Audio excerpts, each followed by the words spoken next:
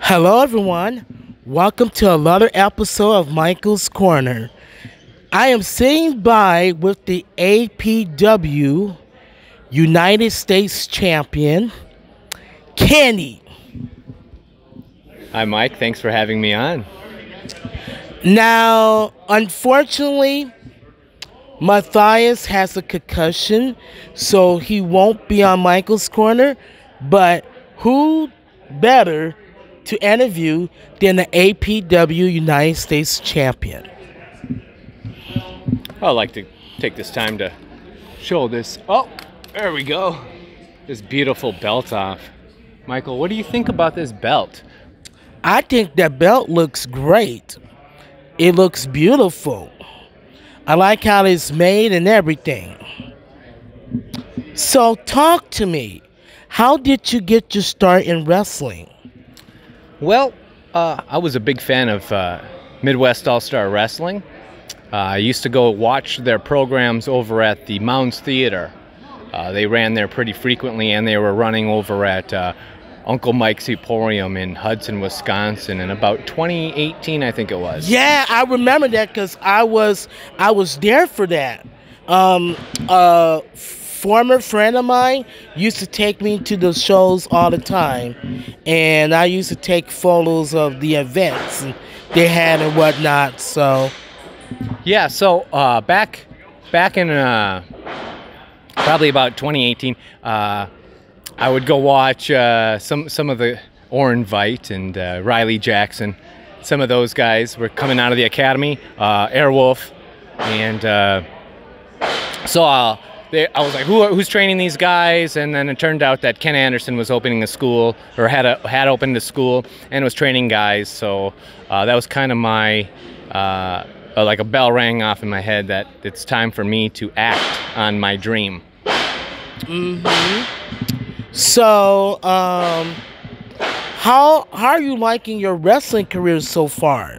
And how many years have you been in the biz? Okay, well, right now I am very much loving my wrestling career. I'm very happy being All Out Pro Wrestling's United States Heavyweight Champion, United States Heavyweight Champion, and I love the title. Couldn't be prouder of representing this neck of the woods. And it was a two-part question. Yeah, it was, but it's okay. Okay, so yeah, it's just been great, So, if it were up to you, who would you like to defend the title against next? Well, I got news recently that I will be defending the title next against Shea Diesel. Oh. So that's a pretty big problem in front of me there. I got a lot of training and a lot of calculating to do. He's not behind me, is he? No, no. Okay. You're safe with me. All right. Yeah, Shea Diesel he's a big dude. He sure is. He's like 6'8" and 300 pounds. So. Wow. Yeah, you're gonna have your hands full. Yeah, and he's also trained with Ken Anderson and all the excellent trainees over at the academy as well. So, what does Kenny likes to do when he's not wrestling? Well, I'm an avid guitar player, so I play guitar all the time, write songs. I own a 100-plus-year-old house, so one of my part-time jobs is fixing up the old house and trying to get it presentable. Yeah. Okay. Wow. Did you hear that, guys? He has a 100-year-old house. Wow. Who knew? Yeah. It's a lot of trouble. Yeah. I gotta say, even though, I might have gave you a hard time tonight, but thank you for doing this with me, on short notice, because you know, we don't like to see wrestlers get injured. Right, yeah, it's very unfortunate what happened to Matthias tonight. I heard he suffered a concussion at the hands of Bullet Bronson and Nick Pride, and he was unable to make this interview with you, Mike, and I appreciate you. Thank you so much for doing this, not only for myself, but for everybody in the independent wrestling community. We're all thankful for your support, Mike, and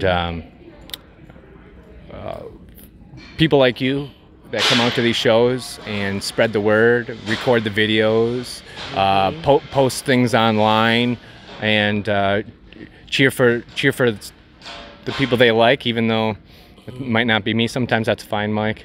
Yeah. But I just want to say thank you, Mike, for having me on. You're very welcome. And it's like, even though the fans, I just want people to have a good time. And if they're having a good time, that means we did our jobs. That's right, that's right. And that's what's important, because without the fans,